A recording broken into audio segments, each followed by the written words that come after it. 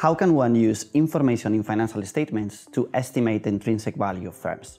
This is a really interesting question because financial statements are among the most, if not the most, important sources of information that are available to investors.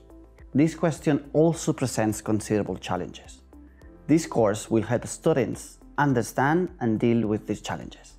So I'll be covering the first part of the course, financial statement analysis, which is to teach students how to use the public available information, especially the financial reports, financial statements, to analyze firms' past and present performance and forecast the firm's future performance. And the forecasted future cash flows and earnings would then be used as inputs into the valuation models, which will be covered in the second part of the course. Once the students have learned how to extract valuable information from financial statements, we will move into showing students how to transform these key information inputs into a valuation output, putting special emphasis on the valuation of equity securities.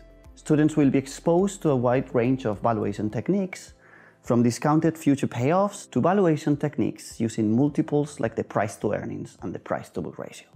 The course materials cover a lot of interesting real-life examples and cases where students are given the tools to identify red flags, spot accounting tricks, and then have the chance to make their own judgment and adjustments to reported accounting numbers. Students will work with financial statements of real companies like Google or Coca-Cola, just to name a few, but also students will be able to see how many of the insights provided during the course are being used by financial analysts at top investment banks when writing their equity research reports.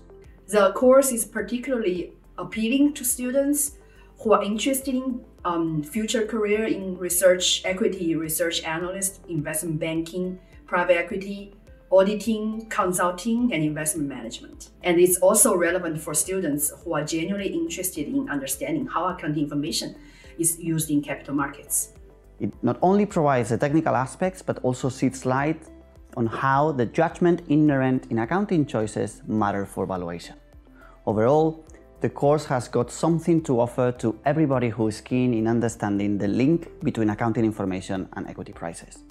I've been doing research in accounting for almost 2 decades, trying to understand how accounting information is used in stock markets. I think I'm very eager to share with students how powerful and useful accounting information can be in understanding businesses and making investment decisions.